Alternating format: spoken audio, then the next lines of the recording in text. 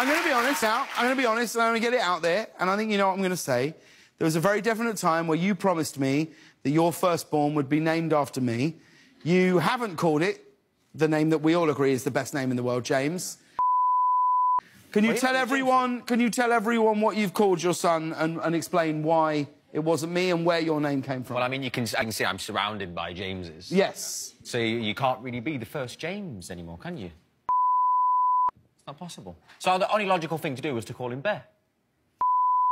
When he was born, I think one of the midwives said it, and he had this thing where if they don't have a good cry, they get food in their lungs, which is quite serious. So he was like going away, and like when he was sleeping. So I had like specialists running in and out of hospital all day. My missus was asleep, and he was like being checked over. They were like, "Oh, we're not really sure. We'll get somebody else." And I had like 10 doctors come in the room, and in the end, the guy was just like, "Dude, I'm not being funny.